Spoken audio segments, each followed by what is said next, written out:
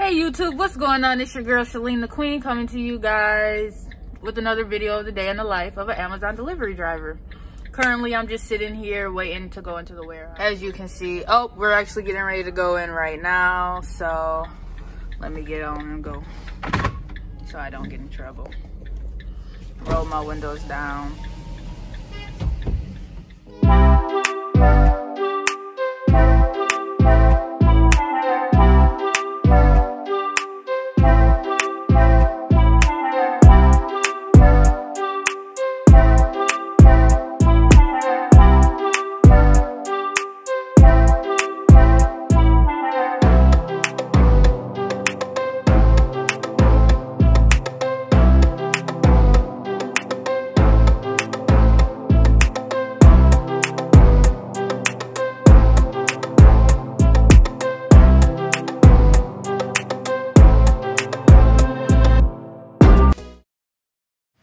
Alright, so I just finished loading up my van.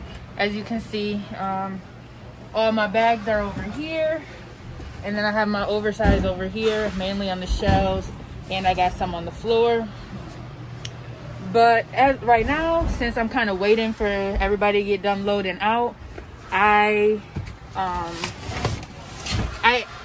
sort my first bag. So I normally always sort my first bag while I'm just waiting.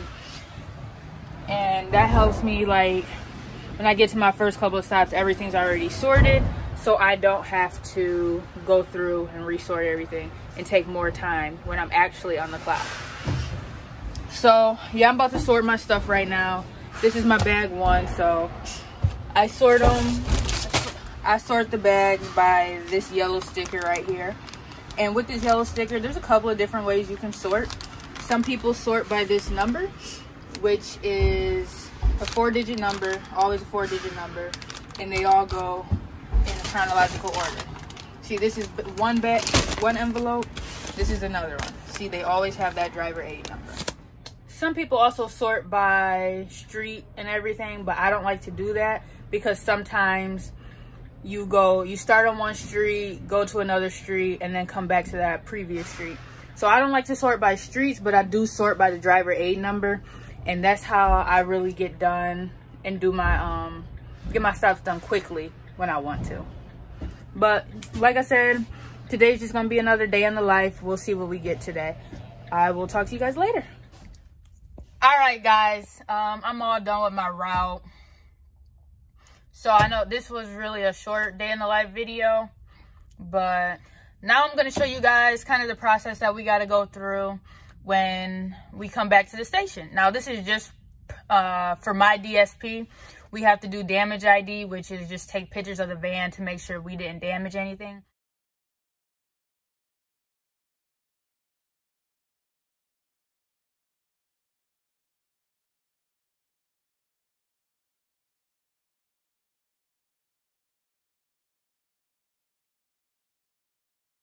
And if we did, it's just to hold us accountable, because we have had some people that would damage the vans and not say anything.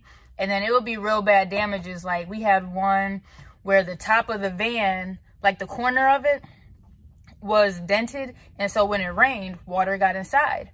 So nobody reported it. So now we got to take pictures every day before and after our routes just to make sure that we didn't damage anything. But other than that, you know, like I said, this was a very short video. I just wanted to show you guys like the before and the after. So there's that. Make sure you hit the like buttons, subscribe, and stay tuned.